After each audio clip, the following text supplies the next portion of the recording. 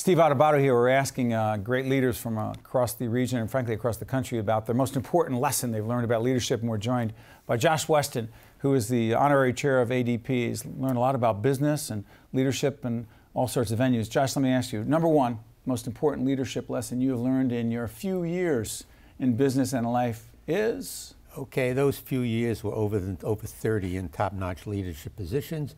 Because you're not the first person to ask me that question, my answer is very clear and it's all been cooked already. The most important thing for leaders is what I call soft stuff matters, which means the culture and the behavioral characteristics within a company. So in addition to all the formal stuff, when I first got to ADP, I first spent my first year just on figuring out what kind of culture do we need here and how do you get it. And wherever I go nowadays, usually speaking to MBAs, I tell them whatever else you want to talk about, even if you're not a super senior leader, you ought to recognize that the culture of a company determines a lot of things, even if you are a high-tech company like ADP.